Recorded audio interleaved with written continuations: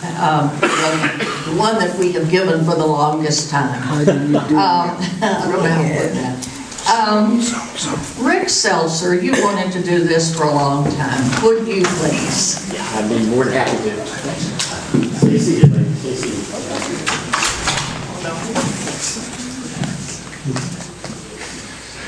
I know we're all getting antsy. Can you hear me without that? Yeah. No. Yeah. Oh. That's even better if you can't hear me. See? I know we're all getting antsy, so I'll make it short. If you'll excuse me for twisting Shakespeare, we're here to praise Clara, not to bury her. And it strikes me, I don't know, everybody's I know, but it strikes me that we have to wait too often until people are gone to say nice things about it. That's true. That's to true. recognize them. That's true. And so I'm very glad that we're here today to recognize Clara Ruddell. I've known Clara for about 20 years. In fact, almost exactly 20 years. I met her when she was retiring from one career as a hospital administrator, I believe, and switching to her second career. And I think now she's going to be looking at a third career, but her second career, which is Fort Worth history. And in the last 20 years, I've been pleased to do a lot of things with Clara, helping her and her helping me in Fort Worth history. Now, Clara and I are both Aries. And some people will tell you that Aries are hard to get along with. That they butt heads with people and we're crabby and grumpy. But of course, Clara, that's nonsense, right? Yeah, absolutely.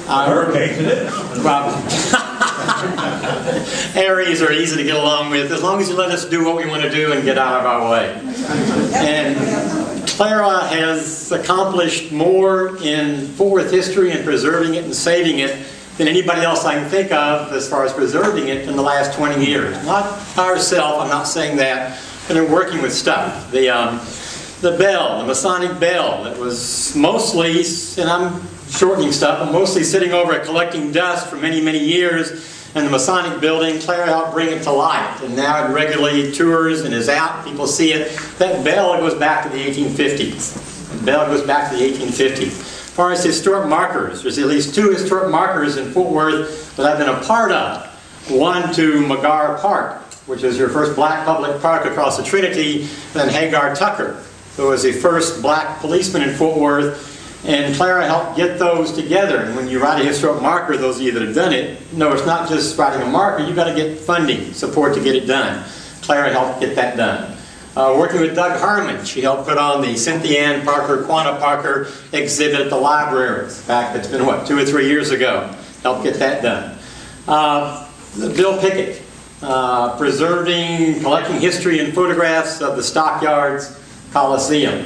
And it goes on and on and on. And it's only because you don't have enough time to hear all of them that I'm not going through a whole list of things. But I want you to please remember and recognize Clara. And again, I knew her back before she was attached to hip to Bob. In fact, when she was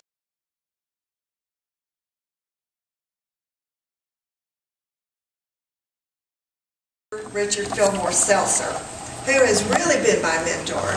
And he and I have had more arguments than you could shake a stick at. I've come out winning on one years, but I'd like you to do my eulogy too. Anyway, thank you very much, Ms. Joe. Thank you. And the nomination committee. Good to see you again. Yeah. Joe,